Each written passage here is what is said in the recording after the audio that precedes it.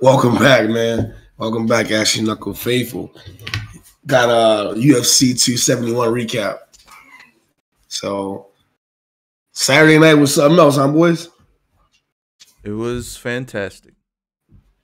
It was a pretty good night of fights there. Good run back.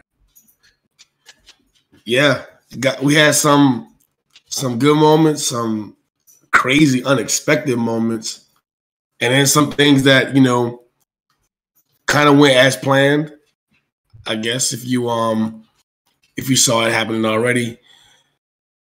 Let's talk about a little bit about like the early prelims and some of the action from the early prelims. We know William Knight didn't make weight, so that ended up being a heavyweight bout. Max Grisham ended up taking the victory. What are your thoughts on some of these some of the early fights? Anybody impress you? Nothing too impressive to me. I mean, Martinez had a comeback almost of the ages after getting destroyed for 2 rounds. He almost got a finish in multiple ways in the third. That was kind of impressive. Oh yeah, what a turnaround! He was getting baked in those first 2 rounds. Yes, sir. And he almost got the finish in the third. So Manny Martinez showed some heart. Wasn't enough though. Ronnie Lawrence ended up getting the victory, but that was a damn good scrap. Also, Adesanya's boy Blood Diamond kind of got starched in the first by submission. Yeah, Jeremiah Wells put on the show, man. It's interesting, like when you see some of these matchups in like the early prelims, is usually a couple guys who have a little bit of steam built up, but it's rarely a big name. And we saw a lot of fights get moved up, like that started off as early prelim and prelim cards. I mean, prelim fight slots, and they got moved to either the main card or the prelims. Some fights got scratched altogether. Well, one in particular, but yeah, I was really impressed by the whole card. I mean, the whole lineup. I really didn't feel like there was a boring fight on either one. Either one of the preliminaries. They were all like entertaining. And then to the main prelims, that's when we find a cancel bout with Alex Perez and Matt Schnell. Did they ever say why it was canceled? Was it weight? COVID? It just says canceled on the website. That was one of the fights I was looking forward to that. And when other guys started, excuse me, damn. When other guys started making the walk to the cage, I was like, uh-oh. What's up, man? What's going on with this fight? And then I saw it on the website, it just said canceled. Yeah, I think that was the weight discrepancy one. I'm not 100% sure which one missed weight, but the other declined. Yeah, I mean, didn't the William Knight fight, didn't he miss by like 13 pounds or something crazy? It got moved to heavyweight. Yeah, that was a 12-pound miss, but they agreed upon a heavyweight bout instead of a catch weight. Did he still lose his purse for doing that? Some of his money? No. Since they moved the division, he no longer missed weight. Really? I thought he surrendered 40% of his purse. If they would have kept it as a light heavyweight fight and his opponent didn't accept the heavyweight fight, then yes, he would have had to get rid of his purse. Give up 40% of his purse. Interesting. So they didn't. Maybe I misread that. I thought they were moving it to heavyweight, but he was still being docked 40%. I could be wrong. Maybe I just saw 40% and ran with it. I thought some of the action from this. I was impressed actually from a lot of these fights on the actual prelims. Mo, you got any takes? Prelims, the one I paid the most attention to was the retirement fight of Roxanne Modafferi. She didn't do too hot, but she went out on her shield. Even though she didn't go out, she hung in there. Gonna be different without a veteran such as her. Yeah. I mean, she paved the way for a lot of female fighters.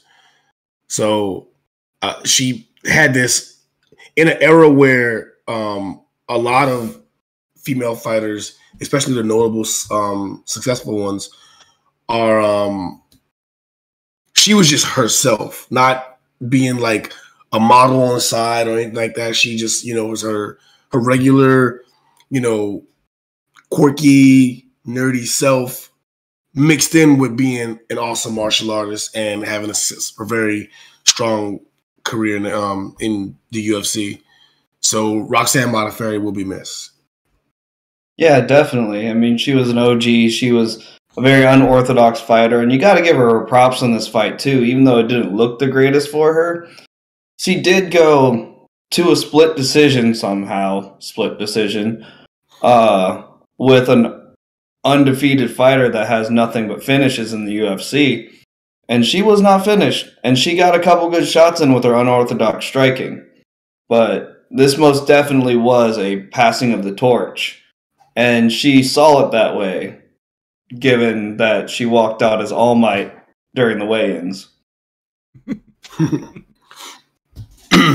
Casey O'Neill is she looks like the real deal. Modafferi, that was a tough out.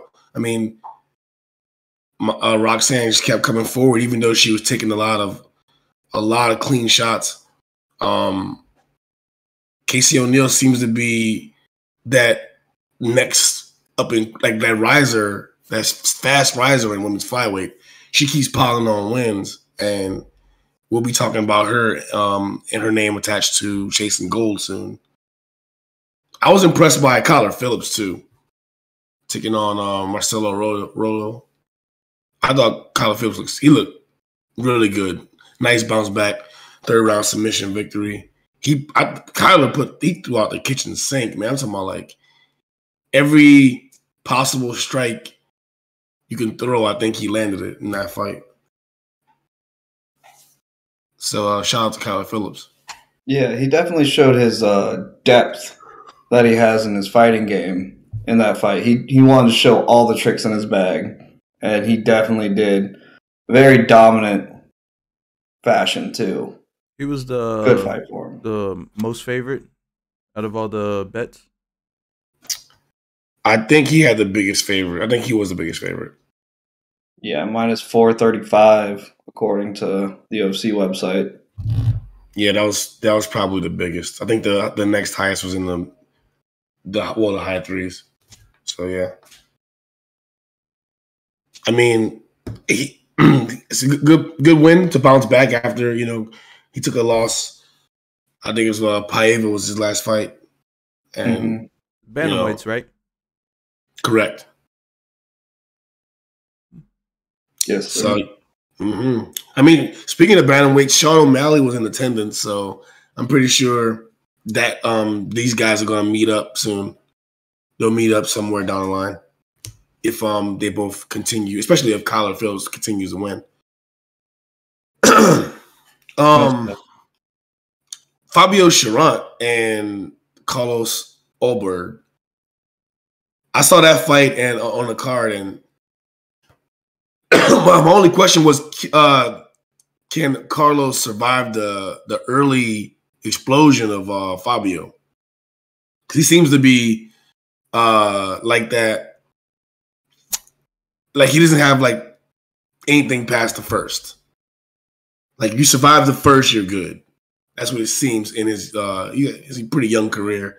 He's only has 7-4, so. But he's a powerhouse, and in his victories, he's usually just putting people out pretty quickly. And in his losses, it seems to be like his opponents tend to drag him into deeper water, and he fades. Did you see much of the same from that one in his little 3-round decision, light heavyweight thing, Mark?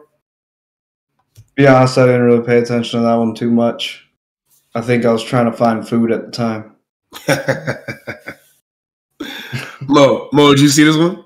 Yeah, he did what he was expected to, Alberg, but he also, I believe, the last time I seen him fight, he ran out of gas himself towards the end of the first round and the beginning of the second round. I think that was his last loss, or his only loss. He gassed out. Yeah. So he was a little bit more patient this time. Yeah. They're both really inexperienced. I mean, between them, Oberg has 7 fights, and 11 for Fabio. So going these 3-round decisions, even though it's not the finish that we all kind of hope for, it's good for these guys to get some time in the cage. Speaking of time in the cage, this next dude got all the time in the cage, man. Andrei Arlovski. How does he keep doing it, bro? Is he immortal? It seems to be. I think he's on a 5-fight winning streak now. No, 4-fight winning streak. 3. I'm sorry, I already counted this one. So 3-fight winning streak, but still a 3-fight winning streak in the heavyweight division. At his age, what is he? 43. He's 43 and still on a 3-fight winning streak in the heavyweight division, taking all the heat and all the fucking heavy hits. That's just impressive. Yeah, it's definitely. I looked when I saw Andre on a ticket. I was like, I gotta tune in and check this out because one, it's one of my favorite fighters and one of the guys I watched. He's been in the game 20 years now, and I've pretty much seen most of his action. Andre's tough, man. He's seen the highs and the lows of the sport. Been champion before. Been on some, funky streaks going downward, and I'm glad to see him, getting that win streak going. And with this, we'll talk about the heavyweight division a little bit more once we get to the main card. We got some spicy action on there, but man, like I'm thinking now, like with this, the UFC's heavyweight division, they weren't out contenders for the belt. If you know what I mean, like got some guys that are in the top 5 aren't competing, or they're losing. So who knows? Can Andre make a late run and maybe get another title shot? Win maybe 2 or 3 and get a shot. Depends on who he fights. Yeah, I think he'll get a increase in competition soon, but it depends on how he fares there. I love the man. He's been around since 1999, so that's almost 23 years now fighting. But I don't know if he can actually make it in the top 5. So yet to be seen, but the original Pitbull, I mean, he's been there before. He's been to the top of the mountain before, so be interesting to see what comes with him next. Now, the main card, all that was good. This was like a fan. This is a dream for me as a fan. I think every fight was either really exciting or at least it lived up to the booking. Speaking of living up to the hype, Bobby Green, man, riding the wave right now. Took on Nasrat Haqparast in the lightweight bout to open up the card. Man, talk about a boxing clinic. Damn. Bobby Green looked really good. He opened up a school Saturday night and just gave his first lesson. And Jesus Christ, it was just a constant flow. And he just murdered. What do you think he gets after that win? Top 15, dude? Or you think he'll fight somebody else that's not ranked? See the rankings. That's a good question, Mo. Because lightweight's deep. Very deep. unlike heavyweight, even if once you break into that top 15, you're talking about all those guys can be competing for the top spot. Like all they need is a streak. Just go on, pop off 4 or 5 wins and cut the right sound bites, and you're in there. Because these are everybody in the top 10, even top 15, are really, really talented in that lightweight division. What I would like to see is, since Bobby has some time under his belt, is to see him go get some of the other OGs at 155. Yeah, that wouldn't be a bad thing. He has some notable wins on his record. He doesn't have anyone top 10 on his record right now, but he has some notable names from his past and good wins. So he's more than deserving of a top 15 opponent to see where he actually lands, especially after a display like that this weekend. Yeah. And even some of his losses, he has some decision losses that you can shake your head at a little bit, scratch your head a little bit. And one of the most promising fighters we'll see coming up next in this, coming up soon in the Battle of Rafael's with Rafael Fiziev, Bobby and Rafael's fight was amazing. And Fiziev has been making everybody else look like pretty bad. He's been like running through everybody else. His fight with Bobby Green, it ended up being a really, really entertaining fight, which Bobby ended up getting a loss though. But and that's a guy it's surging up the top of the lightweight division. So I'm not sure. Like I don't have the names in front of me right now, but I'm thinking I would love this. I know off the top of my head as a fan, some of the fights that I would like to see. I just don't know how that would line up as far as rank and then consideration for the rest of the guys, like maybe title aspirations. But I would love to see him and Tony Ferguson. Oh, you want him all the way up into the top 10 already? Yeah, I feel like does Tony have a fight booked at all? Rumors. Yeah, rumors. I don't think anything official. Chandler. Okay. Supposed to be Chandler, I believe. It's like a rumor, though. Yeah. I like to see Tony get back in the win column. I would like to see him get back in the game. I don't know how much more he wants to do and how much more he wants to go, but I'm with him as long as he's in. So I'd honestly like to see Bobby Green go for like a Brad Riddell or a Gregor Gillespie. Okay. Yeah. I think either one of those are good wins. I think they're decent matchups for him that'll show his prowess, and I think those are good matchups for him. I like the Brad Riddell matchup a lot. Yeah, that puts him in the top 15 at least. Yeah.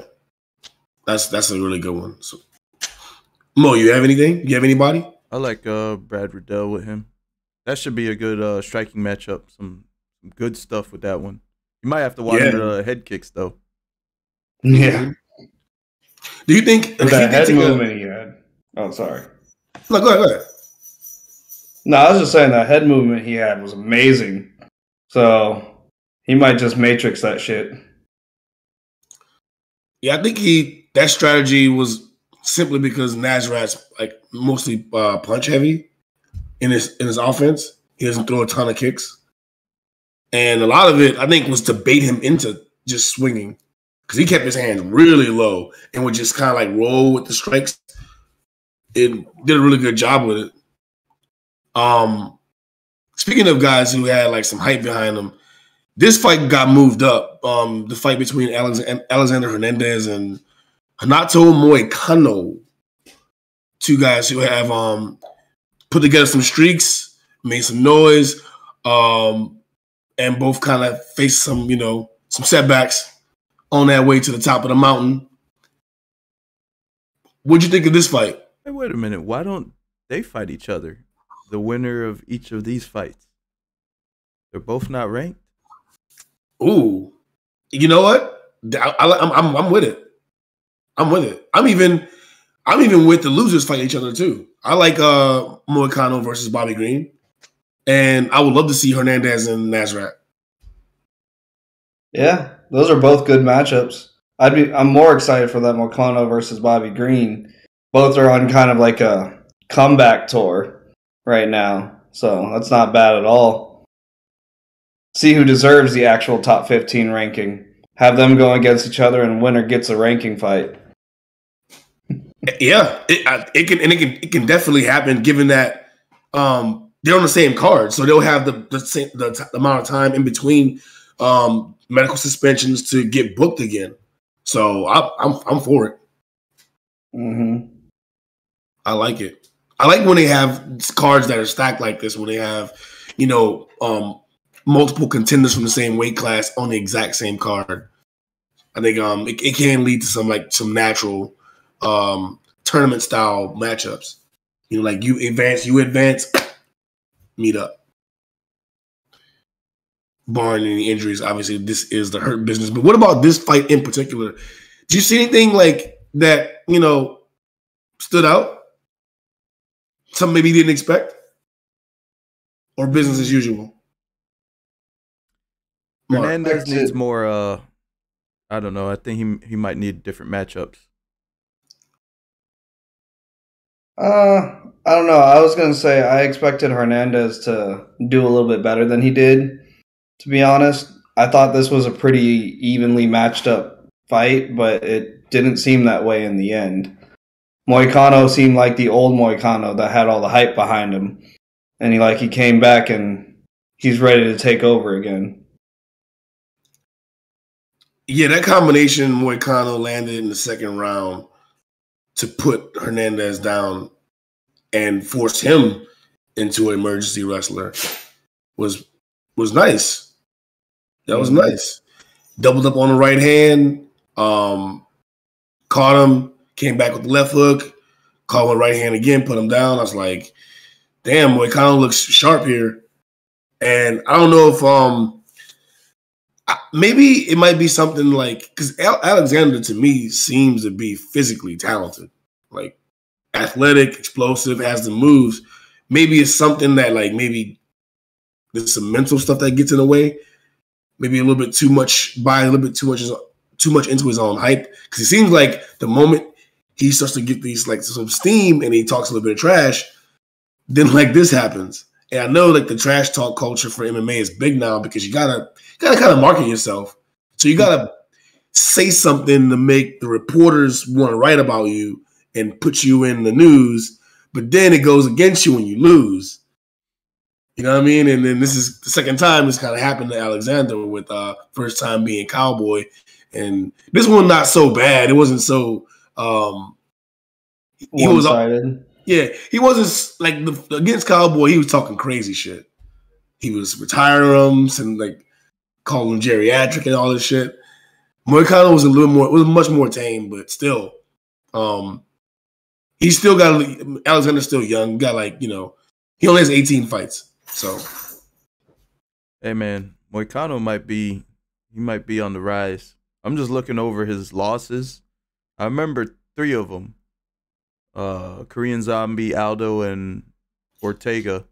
That's all top contenders at featherweight. Then he lost to Rafael Fiziev in 2020. That was his last loss, given it was a while ago.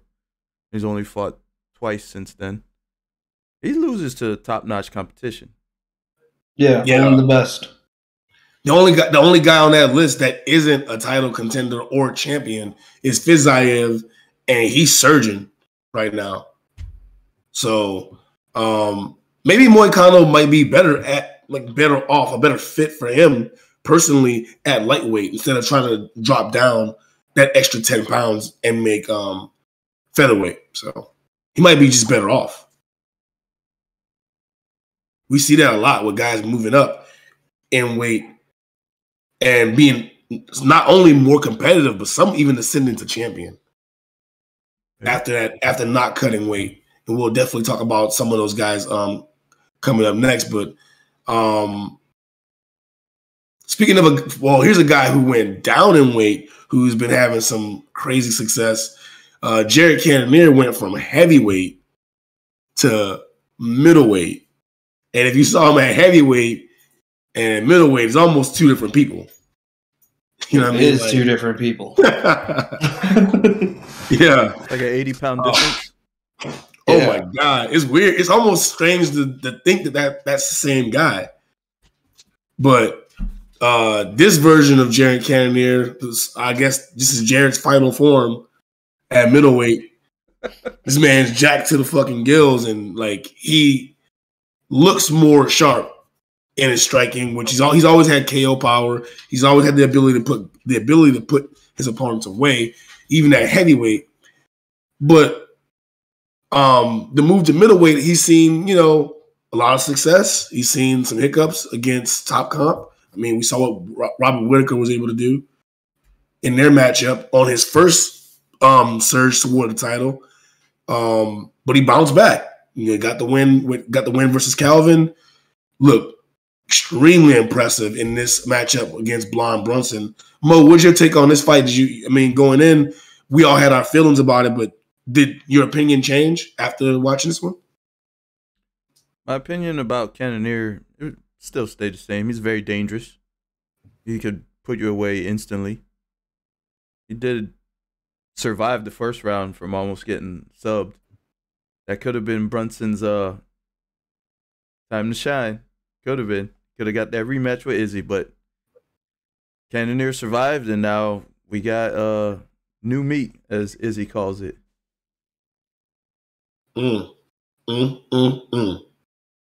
Mark, what about you? What'd you think? I mean, I thought, wait, hold on. If I remember correctly, didn't you really wanted, you thought Brunson had this one, right? I did. I did think Brunson had this one. And to be honest, the Brunson of the first round was going exactly how I expected him to go. He was mixing it up. He was being calculated. He was throwing in his takedowns and his heavy on the wrestling against Cannonier, and I thought that's how it was going to go. The one thing I did not account for, though, was Brunson in the second round was so gassed that he turned into old Brunson, just looping everything, just rushing in, and with, I just got to finish this now because I can't take another round. So he impressed me in the first round and did exactly what I thought he was going to do. Second round, old Brunson got defeated. And that's what we all kept saying. New blonde Brunson wins this fight. Old Brunson gets destroyed. And we saw both. I was very impressed with Blonde Brunson's strategy, corrections to his strategy, excuse me, doing his streak. Kept his chin down, no wild lunging stuff, like lunging left hands, and he got some highlight reel knockouts by doing that. But against top comp, it's just going to lead to more disaster than it's going to be glorious, for sure. Cannonier looked impressive. He looked strong. And damn, he landed some nasty shots. I know Derek's corner threw in the towel, but I don't think it would have mattered, man. Jared, look, I know we aren't going to give him a ton of credit against Izzy. I know he's going to open up as a really big underdog. We'll get to there. But I think he's a legitimate threat to the title. I think he has a shot. He has more of a shot than meets the eye. I mean, if you look at all the measurable stuff, obviously advantage Adesanya. But listen, we've seen crazy upsets before. We've seen things in the past where it looked like it's so stacked against the challenger, yet they somehow become champion. Like we saw it with, like I said before, Matt Serra taking on George St. Pierre. It looked like an insurmountable task for Serra, yet he was able to get the TKO victory. Same as with Amanda Nunes taking on Juliana Pena. It looked like Amanda would just be business as usual, walk her over, but she had other plans, and I think Jared might have other plans, dog. We'll see, but we will see. Speaking of having other plans, man, how about Bam Bam Tuivasa just spoiling Derek's homecoming in Houston? Second one. Sheesh. Should Derek just stop fighting in Houston? Absolutely. Or should he start fighting in Houston more to get a better record at home?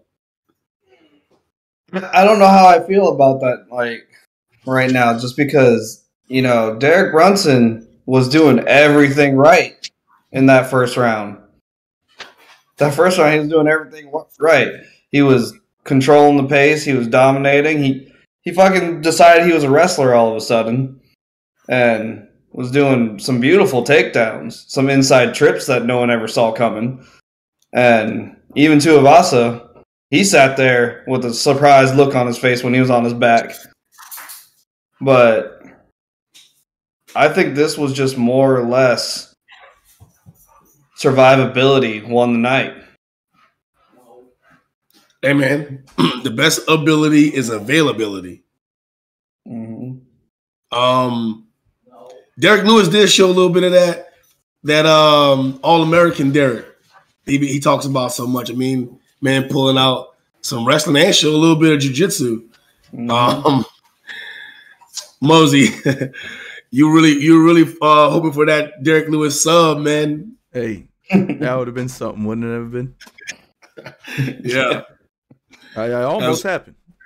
Man, if you'd have got that one right, man, that would have broke that. Should have broke it, bro. I think I would have played the lotto right after. Oh, for sure. Hell yeah. Look, like Mark said, the survivability of Ty was probably what won the day because he ate some shots that would have put most people on the planet to sleep. Like those 3 shots he ate in transition. Didn't he get an uppercut? He ate like a clean uppercut, right? Clean uppercuts, 4 on the ground to the side. Like he was down opponent and getting hammered with some heavy shots. Yeah, on one of Derek's takedowns, on the way back up, Ty ate like 3 or 4 shots, like 1 to the temple, 1 to the nose, 1 to the jaw. And this is usually shots that put opponents away for Derek.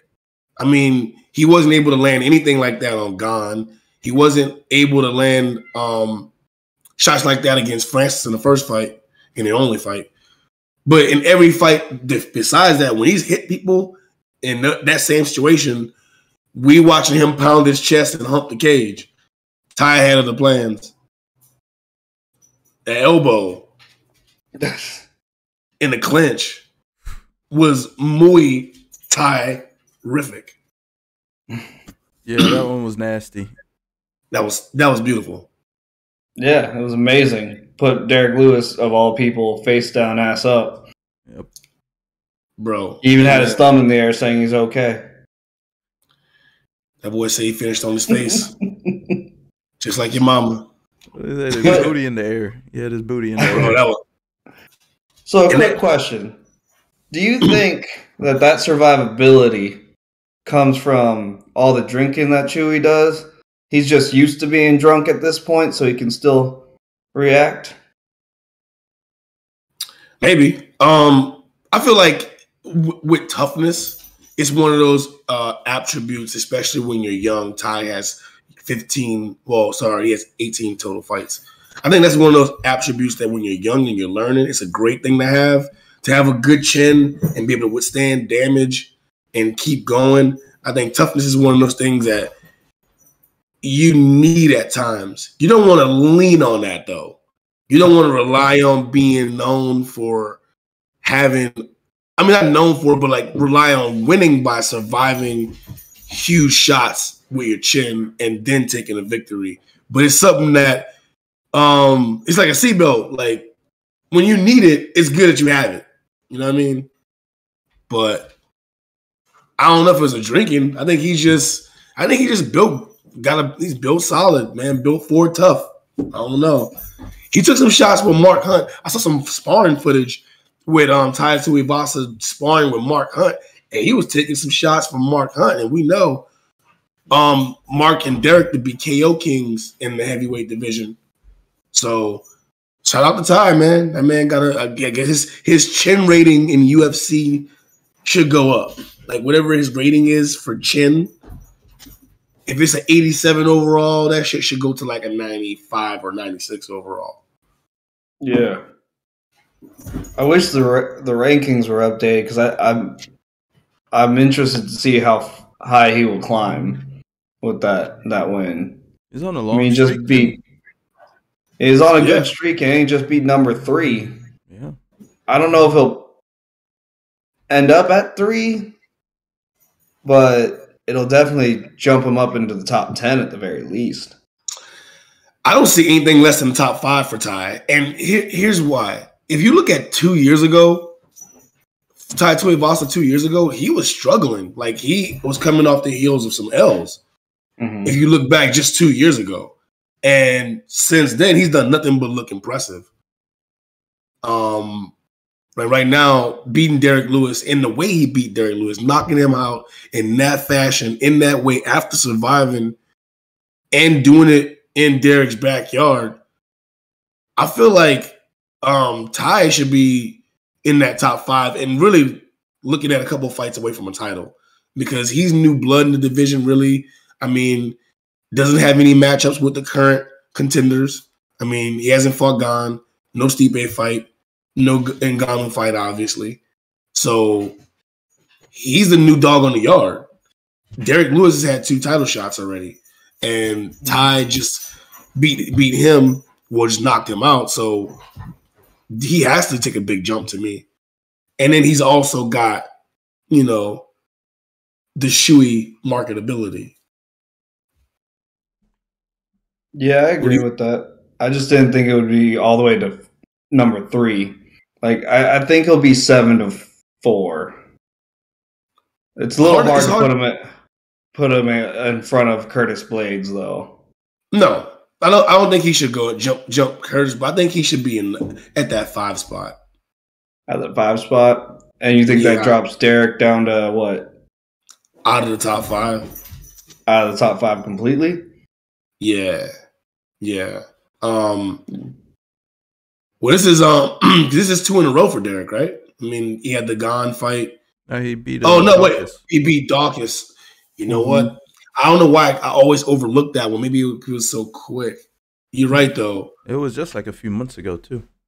That's what I mean. Like quick in turnaround time and quick in bout duration. Yeah. It was like that. So my bad, D. I didn't mean to shit on you like that, bro. I just really I'm thinking about like what are the options for Ty now going forward? Because the guys like there's 3 heavyweights that don't have a dance partner at the very top. I mean, well, technically speaking, 4 if you count the champion. Champion's gonna be out for a while. He got the knee surgery. Right? And contract disputes, and contract issues. We got Stipe, who doesn't have anything booked.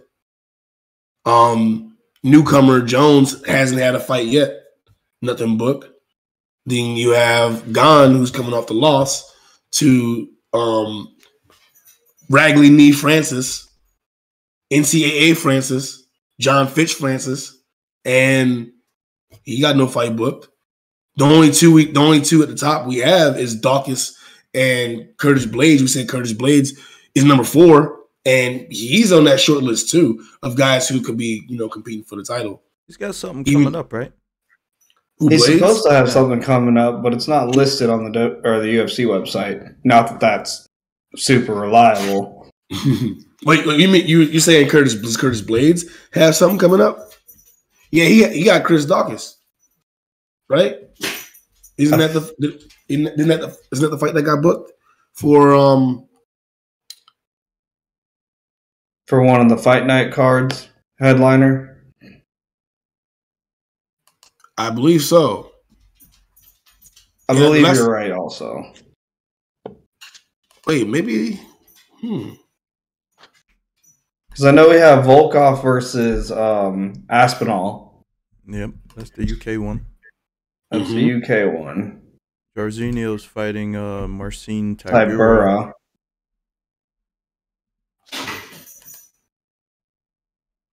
Yep. And then Aspinall, Volkov.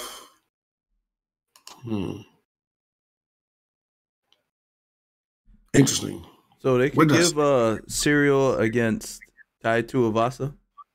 Because you know he's going to jump up really high into the rankings. I would expect that. I would expect him to jump pretty high in the rankings. And then I just, like I said, like who is the opponent now? Because, I mean, Gon is still going to be one of the top guys in the division. And if you're talking about Tai challenging for the title, a win over a guy like Gon does give him that direct path. A loss to someone like Gon, though, cuts that hype down pretty hard. I mean, it's heavyweight though, so recovery from that's easy.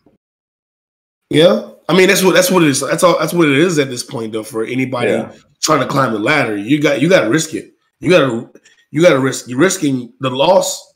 Yeah, while it will be devastating, the win puts you right there. You got to have it. You won't have any fights that won't be that way. I mean, any loss at this point will knock the steam out.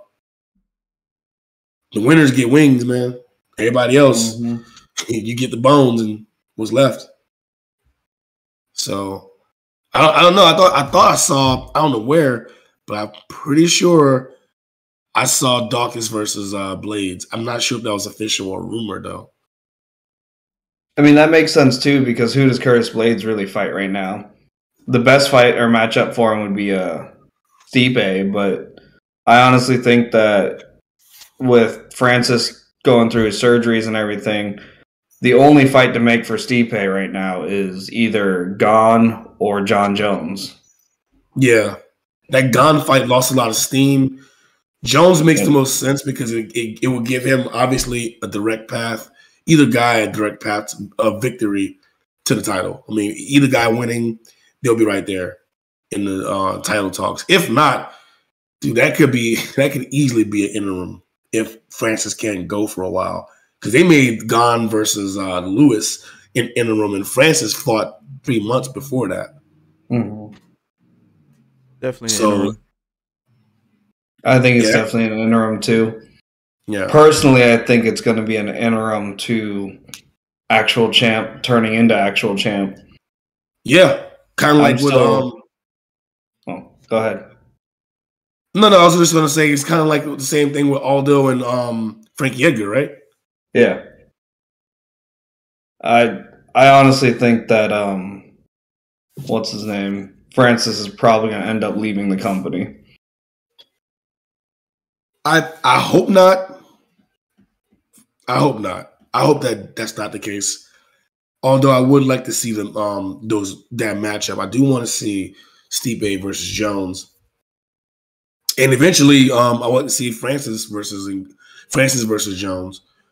And I would be intrigued to even see a Stipe Ngannou 3. You know, like there's a lot of fights that I still want to see Francis have in the UFC, including I would love to see him against Tai Tuivasa now. Like, I didn't think Tuivasa could take those kind of shots and still, you know, get the victory, get the knockout win. Now I'm curious to see what he can do against Francis now. No, I love the matchups. Don't get me wrong, or whatever. I'm just, from previous conversation, I think the best move for Francis is probably to leave from previous conversation, because I don't think that the UFC is going to come to terms with him. But other than that, that's why I'm saying I think he'll probably leave, and I hope he does, and I hope he goes and gets that huge payday. And then we'll talk about returns or whatever after that. Oh, yeah. Well, speaking of huge paydays, Israel Adesanya signed a new fight deal right before this Robert Whittaker fight, and he seemed very pleased with his deal, as opposed to some other champions that aren't so happy with theirs. I know this is a case-by-case thing, and obviously Izzy's a superstar. So his treatment and negotiation power, he might have a little bit more say in exact terms of how his contract can go, given that he's super marketable and he's this he's a bona fide superstar. He's probably the biggest star currently in the UFC. You know they can market Francis so good if they chose to. They got everything they need. Oh, 100% agree. I think that it's not, for me, it's not necessarily about marketing. It's more about just negotiating power. And I think this is what I think the UFC, how do they view Francis. I think they review him as just replaceable. Whereas I don't think they see Izzy as replaceable. They see Izzy as like a bona fide star, whereas Francis is just the things they can do with Francis, they can do with Tuivasa. Yeah.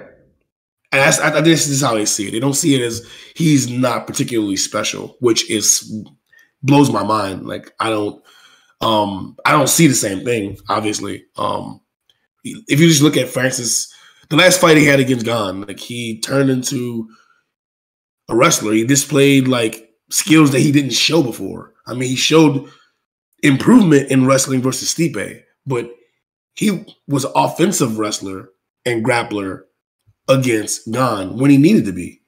And you like to see that evolution from your champions, especially a guy that doesn't have that much experience. Like, I mean, Francis has only been in MMA for 6 years? Something like that. Not long. Yeah, not long at all. So he's still developing skills. If you look at in his highlight wins, he's just knocking people's block off. It's not anything technical or, groundbreaking. I mean, he's gotten a lot better since the Jairzinho rolling strike windmill punches. And he said he got clipped in the back of his ear or something. That's why it looked like the way it was looking. That's what he claims. Oh, Francis said that? Yeah. He said nobody noticed him getting hit in the back of the ear. I didn't even look to see if it's true, but that's what he says. I feel like that happens in a lot of fights, but it all depends on intent. I believe him, yo. I don't know why, but I do. No, I'm saying I believe him too, because I feel like it happens in a lot of fights. I feel like that's a common occurrence. Every time you see a head kick, it's behind the head. It's the back of the head. Like, your foot wraps around, your shin wraps to the back. So, well, his contract talks are going to be always a hot topic around the heavyweight division, because it's the champion is going to be his status is incomplete right now. It's still in the air, and he's the champ. But that's not true for Izzy. Izzy just signed a new deal. Got a rematch versus Robert Whittaker. Robert being, one of the top. I think in my opinion, he's literally like 1B in middleweight.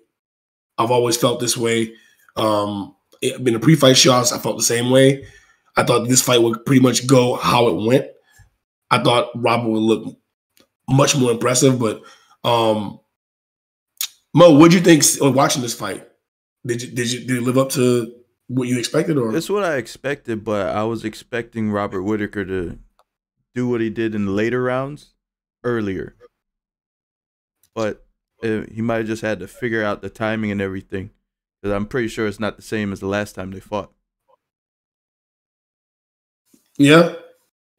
So I rewatched this fight, and I'm actually more impressed with what I thought with Robert Whittaker and less impressed with Adesanya in this fight, to be honest. I still think that the decision's not a robbery. Don't get me wrong, I don't think it's a robbery of a decision. I think it was a really close fight. I think that the only problem I have with the decision is that I think 2 of them gave Adesanya 4 rounds, which I think is impossible. I think at the very least it was 3-2, and I think there is an argument that could be made that Robert Whittaker could have had 3-2 in this fight. But the reason why I'm impressed with Robert Whittaker is because in the first round was his worst round, and that's when he was the most aggressive. What everyone kept wanting to say or get from him was the more aggression, that he needed to throw out more combinations. He needed to throw his right hand more. He was only throwing the left jab, was a lot of the criticism. But he was doing that in the first round, and he kept getting caught and countered. That's what kept happening. So he adjusted in the second round, and you started seeing him move in with the left jab. He started getting in a little bit with the left jab, realizing that was working, and he started doubling up on it. He started doubling up on the left jab, and it was getting him to where he needed to be. And then he would throw a little bit of a combination, maybe a leg kick in there, but then he'd get out of the way before he got caught with anything. So game plan wise, he was doing quite impressive. And then the thing I saw with Adesanya that I found less impressive is most of his point scoring was nothing but leg kicks. Like all he really did most of the fight was a lot of leg kicks, just keeping distance. The actual strike metrics for every round is only off by like 1 or 2 in any round other than round 1. They're right there next to each other, close striking wise. So I'm quite impressed with what Robert Whittaker did in this fight. It was a very tactical fight. May not have looked the flashiest, but it was a very, very tactical fight. Yeah, I agree with a lot of that. I think Whittaker was impressive. He did a lot to make this fight in a way. I thought the way Rob could potentially win was he would have to make this fight dirty, like keep it close and tight, where Izzy doesn't have that 6-7 inches of reach on him, and he can't pick his legs apart from the outside or work those jabs and straights, which he was, able to. He knocked Whittaker down with one of them, and he was able to, accumulate some points and score often enough to get the nod on most rounds in my eyes watching the fight live. I didn't get to watch it a second time yet, but I will. I will say this: it's tough to win rounds consistently going backwards if you're not doing damage. And Rob wasn't doing any damage to Israel, even though he, was able to control a fight. He was at some points with grappling, and he was able to, keep himself out of trouble. He wasn't inflicting any damage. He was going backwards majority of the fight. And I think that in itself is a tough way to get the nod on. That's why those judges would have it 4-1, because you can't. It's hard to win going backwards. I mean, unless you're causing damage. Like if you can go backwards, trap your opponent into a dangerous situation and hurt them, then you can get some credit there. But if you're just going backwards and playing and being more defensive, and the numbers are even, then because if you think about it, I'm thinking about this fight again. Like I said, I only watched it once, but was there any time when Israel was in trouble? 5th round, definitely. 4th round, there was some questionable strikes where Robert had some good hits. I'm not saying that he was drunk off any of those, but score-wise, I think 4th and 5th round are easily Robert Whittaker's for both of those, especially the 5th. 5th is no question Robert Whittaker's. But my only counter to what you just said, I agree. It looks worse on the judges' scorecards going backwards all the time, and that's not going to look good for anyone. But I would argue that other than the first round, Izzy didn't do any damage either. Other than maybe one leg kick where Robert Whittaker spun and showed that it hurt, affected him. I'd say that he didn't really do much damage to Robert Whittaker at all either for the rest of the fight, other than the first round. I believe some fighters were mentioning stuff like that on Twitter, where the champion doesn't have to really do much to win the fight, because as long as they're throwing some kind of strikes and moving forward, they're probably going to get the nod. I think that's what Chandler said. Which, coming from Michael Chandler, who's just balls to the wall all the time. We got an animal on the loose. Oh He yeah, did not like that take. she was like, fuck you, Chandler. Fuck you, Chandler. Nah. Hold on, let me handle this real quick. Come here. But yeah, either way, I think Whitaker will eventually come back up to fight Izzy again, possibly. If Izzy stays at 185, there's no avoiding it because Robert Whitaker is literally levels above the rest of the competition at 185 right now. Yeah, he's already proven that he's levels above. He destroyed his last 3 opponents, which are the top 5. So he hasn't fought Vettori yet, right? I don't think so. I think Vettori the only options he has, Costa, right? Neither one of those two. Vettori and Costa are his only options in top 10, I think. My dog does not like Amazon guys. I think Robert Whitaker's that's a good one. I think a good fight for Whitaker would be Vettori. But then it'd be like the winner of that. What would happen? Were they gonna get another title shot? I doubt it. Well, there's also other fights that are gonna happen, and people are gonna make a mark too. So there'll be some contenders that are gonna rise up that are gonna be looking for a marquee fight. You know, guys like I said, like Strickland. You know, Chimaev bounces from 70 to 185. So there'll be. I mean, if these guys can continue to pick up victories, then there'll be guys. We talked about some middleweight contenders on the excuse me, some young guys that are on the rise and a few shows back. And I really feel like this is going to work itself out by the time they get around to booking them. Because, like, there's some guys, like I said, who are streaking right now, but they don't have the names under their belt. They just have the wins. They'll be getting some of these top contenders, the guys who, you know, have had their crack at the title before they get another title shot. We said this already, that this might not be the last meeting between Israel and Robert. Definitely not.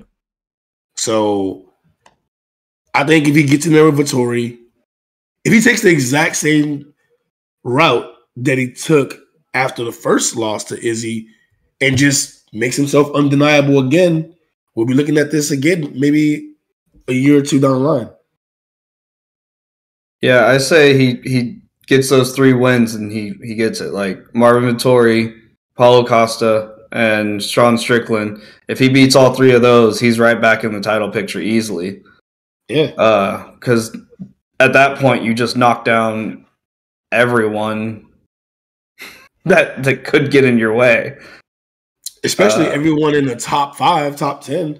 I mean, there's guys that are right on the outside looking in that don't have a record against any of these guys, but they're impressive.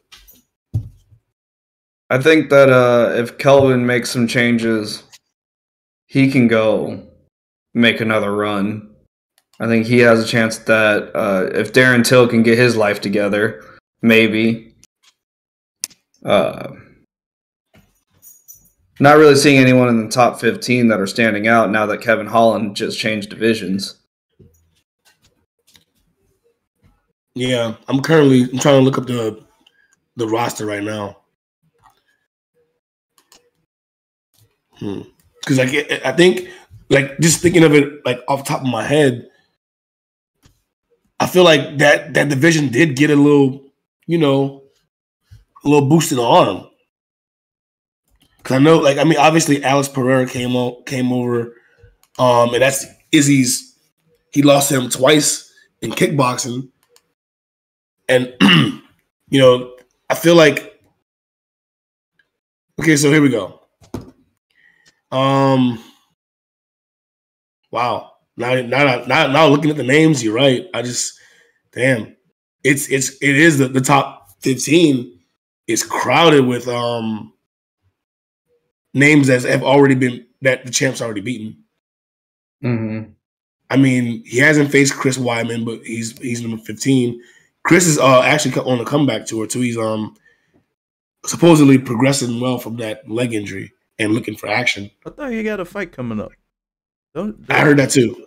Or is it not true? I mean, speculation also, or is it? I think it's speculation. Legit? I didn't see anything announced, but I did see him. He's healthy, that he's healed from the injury and wants to come back.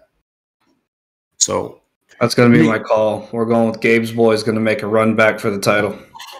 Okay. If you look at the rest of it, okay, so Tavares, Gastelum, Hall, Till, Hermanson, Strickland. Out of all those names mentioned, Strickland is the only one that can make a legit run for the in the immediate future and be considered a title contender up there with the guys we are with. Jared, who's probably going to cannoneer at number 3. He's probably going to get the title shot because both Whitaker and Vettori have already lost twice to Israel Adesanya. So, and then you got Paulo Costa at number 5. You never know, though. He's on a 2-fight skid as well. So, do you match up Strickland with Costa, guy who's on a 2-fight skid, guy who's on the rise, or do you go straight to the top and go Strickland versus Vettori or Robert? I say Vettori. Okay, actually, and then you go Whitaker Costa. Yes, but can we? Because I know at some point they were talking. Costa was going to go up to 205. He's saying all kinds of crazy stuff. He says he's not fighting nobody unless it's Vettori. So he wants a rematch, right? Yeah, he wants a rematch. But who is he? Like, you lost twice. You got dominated twice, so. Well, he got dominated by Izzy, but that fight with Vettori was good. I think Vettori definitely won. He also came in overweight as well. He did. Yeah. He didn't make it. Yeah, but Vettori, he got too much stuff going against him, man. Yeah. Yeah. I mean, he's only on a 2-fight losing streak, and he's gonna have to get back in there with someone. Johnny Walker. at 205. Yeah. Okay. Wait, Johnny Walker has a fight already. Yeah, he does. I think he does have a fight coming up real soon too. I think he got Saturday. Magomed. He's fighting Jamal Hill. Oh. Yeah. Yeah? Yep. Who did oh no, Ankalaev got Santos, right? Oh, I didn't know that one. I didn't know that one either. Out for. Yeah. I know I saw 2 of those names mentioned. Yeah, he's fighting Thiago Santos on the 12th of March. Okay. Woo. What happened to Blachowicz and did they get canceled again? He was supposed to fight Rakic, right? Right. Did that get canceled? I thought it got pushed back because of injury. I just saw it as canceled bout. Oh. Maybe the injury. Well, it might be canceled because it got pushed back. So it got canceled on that card. A lot of times they'll do that. So who's is Teixeira getting Yuri? Yes. Mm-hmm. I believe that's they're pushing for that one in Brazil. Okay. Trying. Yeah, they're trying. I don't know how their things are, their restrictions and whatnot. I don't know. The greedy part of me is perfectly happy with the way that they're doing things right now, just because they keep coming back to Florida. They should just make Jacksonville their base. I'd be okay with that. I'm cool with it. They should make Jacksonville their base for the pay-per-views and Orlando the base for the fight nights. Yeah, man. East for the that could be UFC East right here in Florida. We open up a Performance Institute down there too, or up yes, here? Up here, North Florida, man. South Florida always getting all the love, man. Let's get something for Duval. Come on, man. That'd be pretty sick. Yeah, put it like we got space. Come on, put it right in like St. John's or something, or Performance Institute. put a Put him PI. in Cecil Field. You got little space. Jacksonville's big, so got plenty of places. So what's next for Izzy then? Do you think we talked about a little bit about him and his matchup with Jared Cannonier, which is seemingly the next fight. I know that's the only one that makes sense. It makes sense. Doesn't always mean it comes to fruition though. I know Jared wants it. Izzy already said it. Yeah. So it's just a matter of ironing up the details, but do you give Jared any real shot, Mark? Any real shot? Legit shot. Does Jared have a shot in your mind right now? There's always a puncher's chance, but outside of a puncher's chance. Outside of a puncher's chance, it's light. Not a great one in my head. I give him he has power in his hands, like as we talked about earlier. He has that stopping power. And I think he has more weight and size than Robert Whittaker coming down from heavyweight. So if there's any type of chance for him, like we alluded to earlier, dirty boxing is the way to go. And I think he can weigh on Izzy a lot more against the cage. And I think that's where he can shine. So I think that would be his best bet. I don't really see him as a takedown threat at all. This is going to be a completely striking match, maybe grappling against the cage. Okay. Hey, go with the theme of Saturday. Throw them elbows at him. Okay. I think he could do some damage to his legs. Because if you remember in the Whittaker fight with Cannonier, he tore up his legs in the first round. But his legs wait. Hold on, wait. Whittaker, no. Cannonier. Tore up Whittaker's legs? Yeah. If you remember the first round, his no, it was real bad. It was real bad. It was really bad. Even though he lost that fight, Whittaker made the proper adjustments in rounds 2 and 3. Because I believe it was a 3-round fight, wasn't it? Mm-hmm. I believe so. It was a co-main event, I think Habib and Dustin Poirier. I believe. I could be wrong. But was that Fight Island? I think so. But the damage he did to the legs, I feel is good enough to where if he could do that to Izzy, it's very, very possible from there he could get a takedown, put his weight on him, maybe hold him up against the cage because he won't be as elusive as usual because of the damage to the legs. That's how I could see him winning. Okay. Maybe a mixture of both. Yeah. Don't forget, Izzy has been knocked out before. Yes, he has. That man is on the roster too. That guy is currently on the roster. Here's my take. I think there's something about this fight for real that makes me I feel that Jared has a real shot. I know Izzy is a phenomenal kickboxer. He's great at distance management, and I think he's the biggest star in the sport right now. One thing about him that separates him from everyone else is his ability to spot weaknesses, exploit them, and set traps for his opponents. He keeps them frozen in place in front of him oftentimes, or going backwards with threats.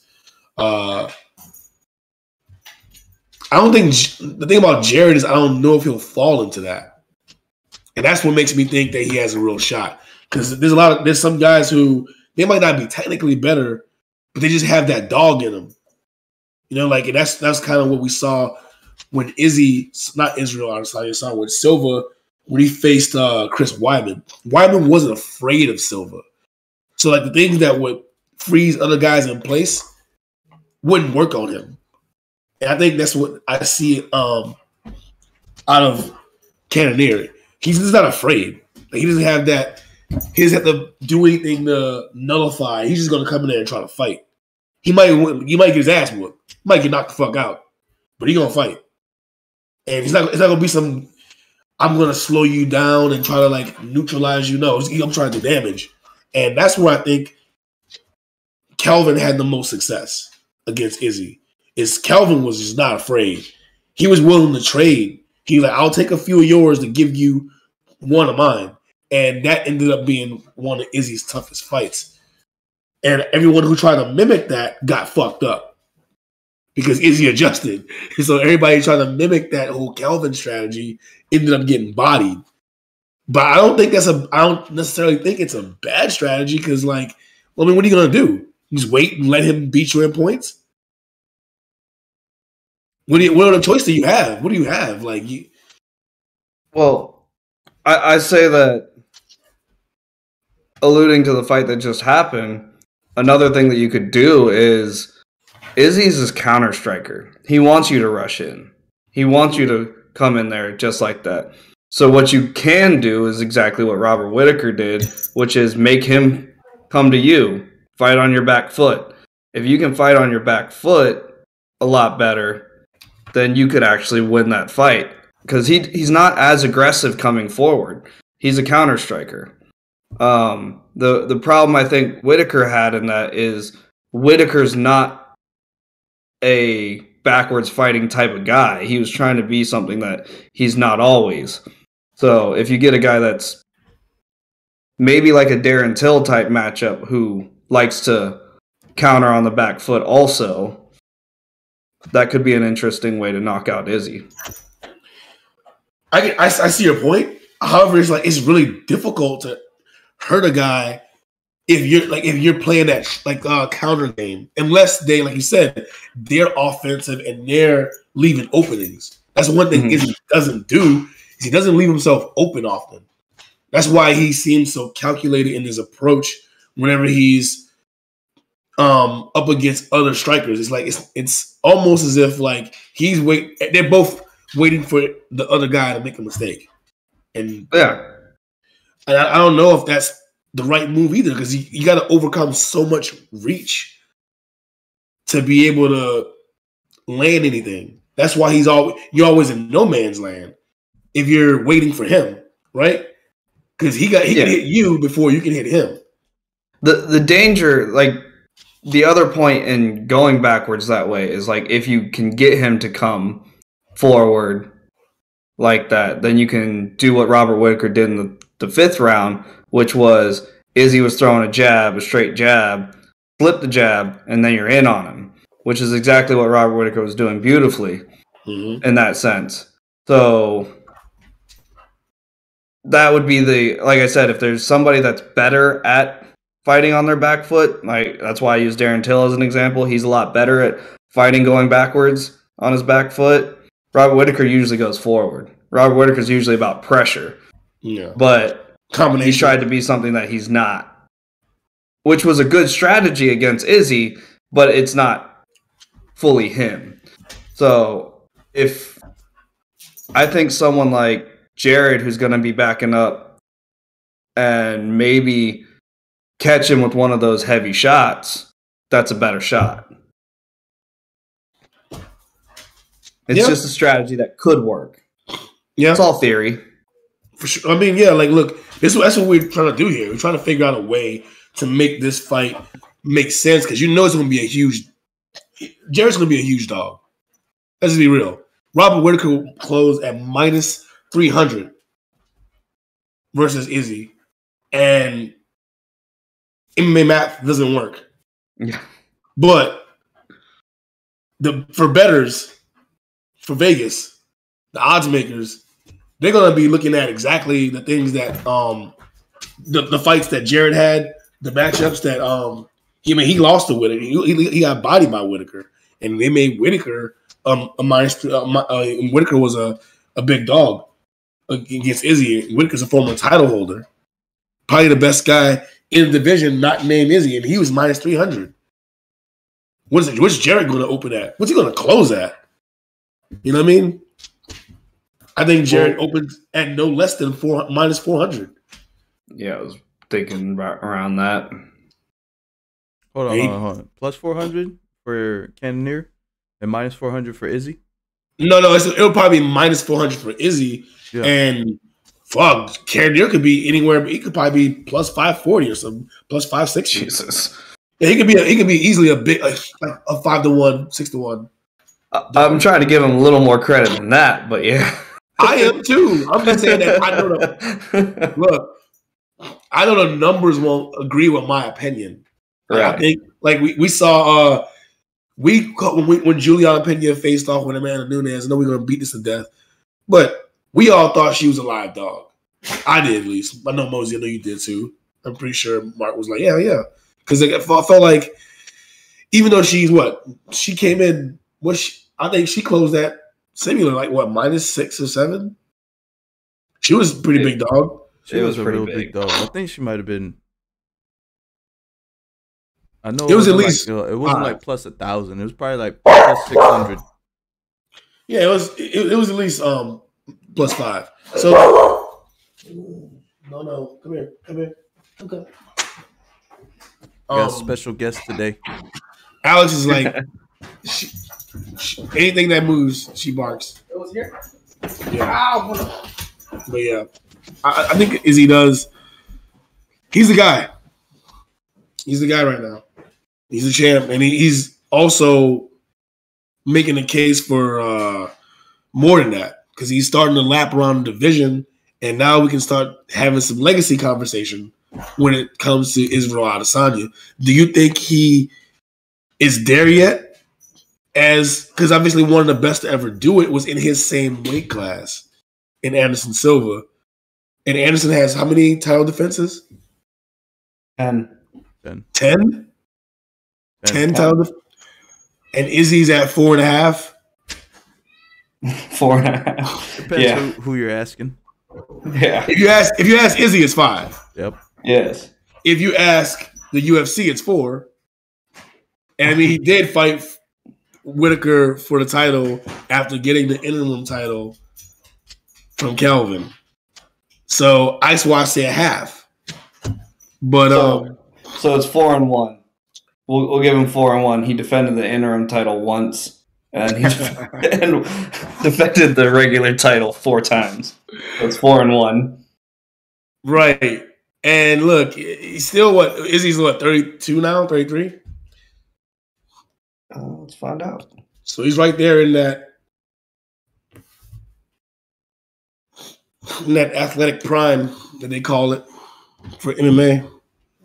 Mixed martial arts, usually your prime is somewhere around 28 to like 35. 31. 31? Okay. 31. Oh, yeah, he's young. So let's say he has another 4 years in him of being the same top tier cream of the crop striker at middleweight. Do you think he passes Silva as far as being considered the GOAT of middleweight is concerned? Or is that too soon to do the Jordan-Kobe comparisons? If he would have won the light heavyweight title, he probably would already have that status. Honestly. So you think he's already there? No, he needs a few more defenses, then we could start talking about it. He's on his way, though. So, are we talking about just that middleweight, just the greatest of all time type status, or are we talking about just title defenses and beating the middleweight record? Well, just being the best at middleweight. Because if you're talking about greatest of all time, I think Izzy does have a long way to go. Mm-hmm. When you're talking about just like guys, because like that list for me is a pretty short list. I agree. And he can be among those names for sure. I mean, he only has one loss in his entire mixed martial arts career, and that was him fighting Blachowicz at light heavyweight. So, and it's not necessarily about just the record. It's more about the opponents and the dominance shown over those opponents to me. And Izzy, like I said, him beating Robert Whitaker twice, that's really big for me because I hold Whitaker in very high regard.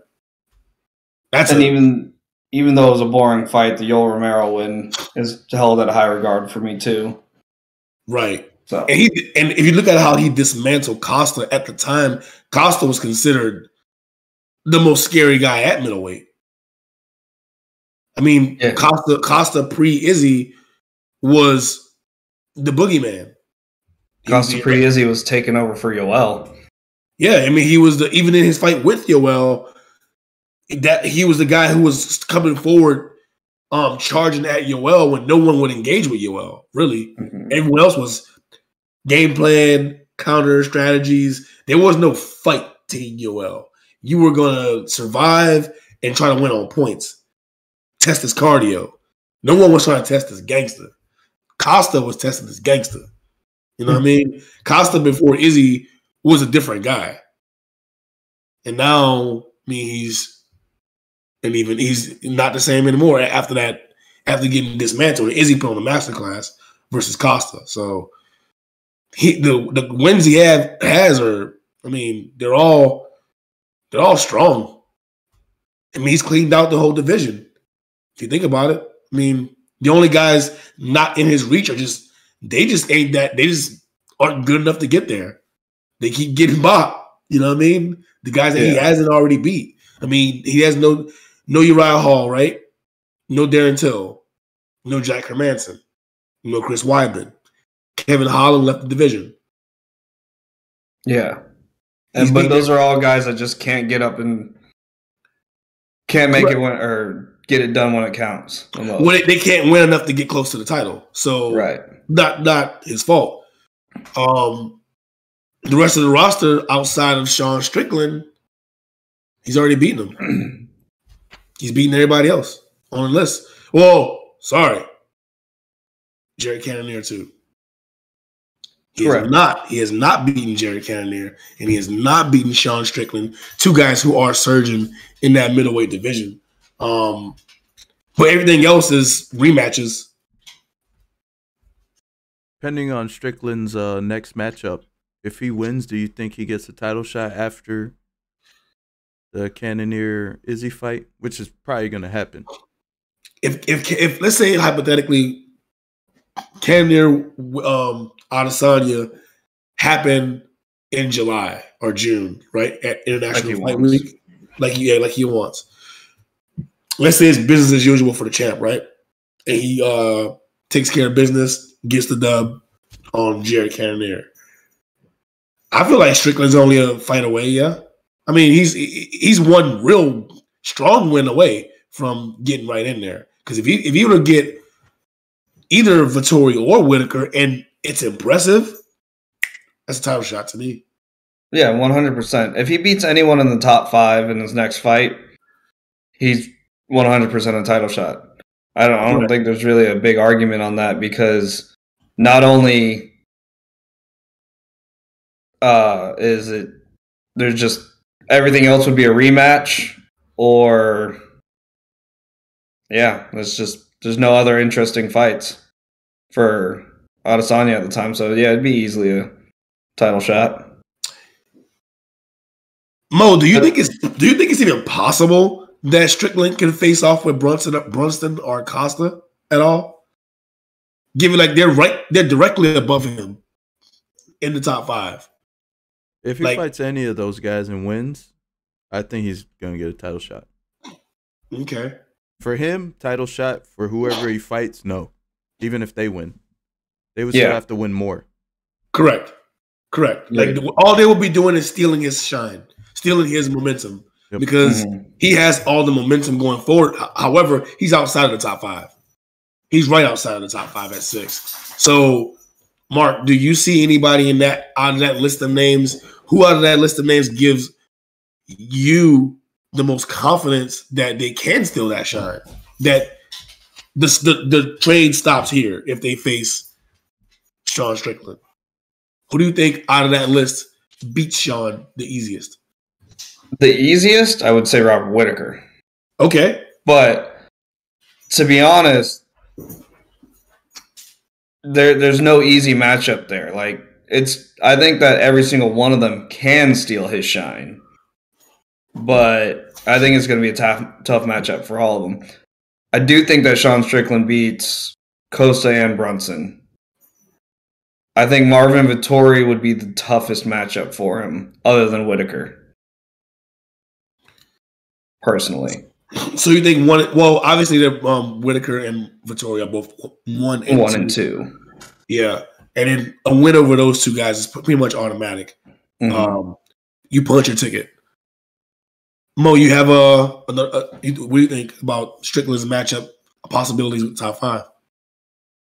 If he fights Vettori, I'm there for their entertainment on that one. On the pre-fight trash talk, this is gonna be great. Costa, I don't know. I don't know what's going on with him. And Brunson said he's only got one more fight left in him, so wherever he fights, that's his retirement fight. I would like to see him go out on top. So hopefully it'll be somebody that's not going for the title. What about Weidman then? Brunson Weidman, because like that'll give. Did they ever fight? I don't think so. I don't know. I don't know. So that's a great question. It would be hard to think that they never did. Now remember, Weidman, he'll get injured and be out for a really long time. I know, but Brunson was around forever, so well, it doesn't look like they ever did.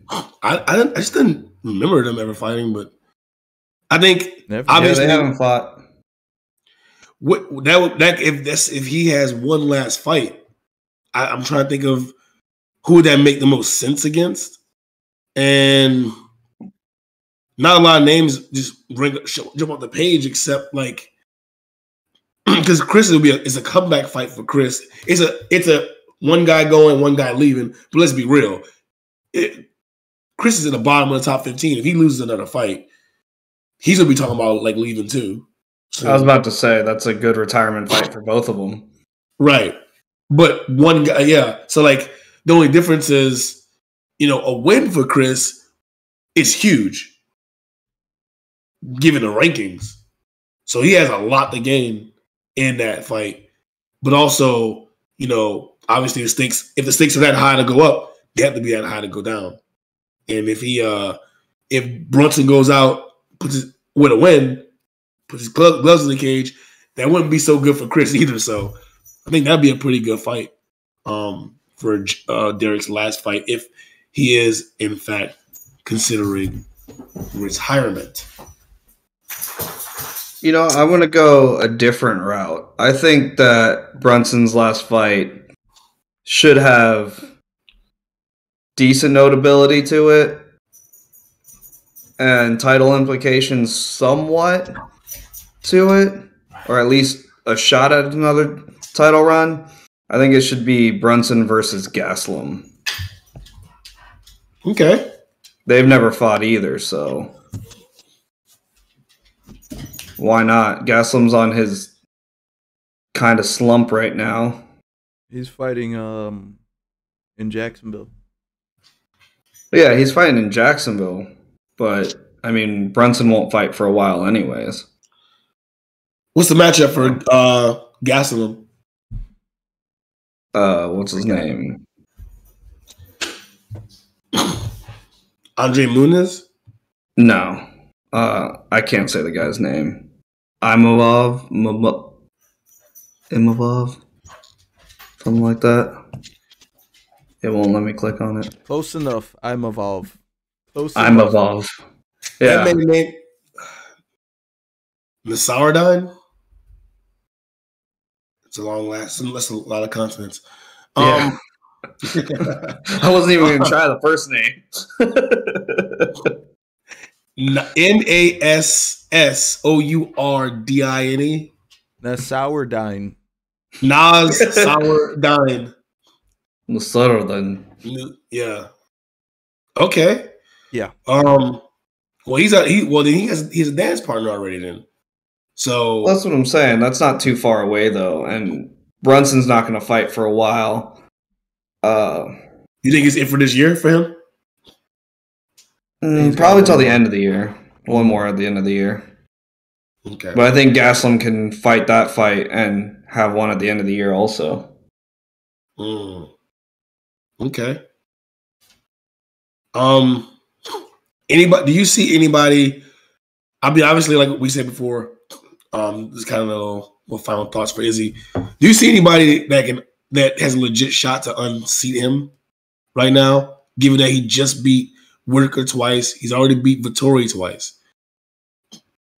Do you see anybody for real that gives you like it's not a huge favorite Adesanya when they walk out there and make that walk to the cage? Or does he just own this division right now? I wouldn't mind seeing a healthy Chris Weidman. I want to see how good his wrestling defense will be against somebody like Weidman. Okay. That's a fight I want to see, but I doubt that'll ever happen. I will be honest, I was slightly excited for Blonde Brunson to make a comeback and see how that would go. Just getting bum rushed and that kind of wrestling, bum rush wrestling towards Adesanya. Yeah. But that got kind of shit canned. So. Yeah. I honestly do. Oh, sorry. I honestly do think that if Gaslam can get some wins together, he could be a good threat to Adesanya again, too. He definitely was his toughest fight. So, a couple game plan changes, that could be a definite shocker. I'm just going to say I think he owns the division. I think he's the guy. Only guy that I see that, I mean, this is recency bias for sure, but I just feel like Cannonier has a shot. Outside of that, might be a while. Might be looking at the king of the middleweights for long reigning the king for a while. Might be adding a lot of gems and stones to that belt. I don't see him beating Silva's record though. You don't see him getting six. Well, he would have to get 7 more defenses, right? Mm-hmm. He would have to get 7 more defenses, but I think that his last couple of opponents have started to get a good read on him. So the game plans are starting to tighten up. So I don't know if he'll make it 7 more undefeated fights before they come out with a good strategy against him. Yeah. I mean, when you're at the top, everybody's looking at you. So it is harder to stay champ than it is to become champ, for sure. Yeah, the easy part's becoming champ. The hard part's staying. It's real hard to stay at the top. It's real hard. Everybody's gunning for you.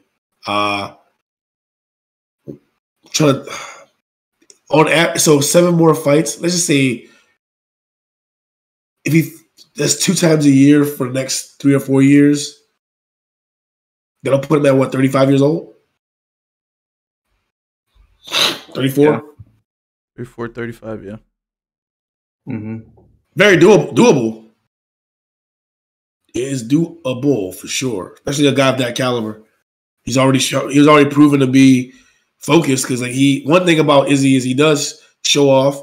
He does the theatrics and things that sell tickets, but he also does the homework. He's in there studying film, breaking down film, still working on skills, improving. So I think he deserves to be where he is as champion. It's not just amazing physical skill set. He also has everything going on upstairs as well. Did you see what he did at the start of the fight when they had the little stare down? The rock, paper, scissors? Yeah, I was like, oh my God. Only he would do something like that. No fist bump. He was like rock beats, paper beats rock. He wasn't the first to do it though, so I can't give him too much credit for that. What's his name did that? What was that guy's name? The guy who used to do all the crazy weigh-ins. the guy who came in as the Hulk that gave That's what's his name? Kutalaba? What's his? That's Ion Kutilaba.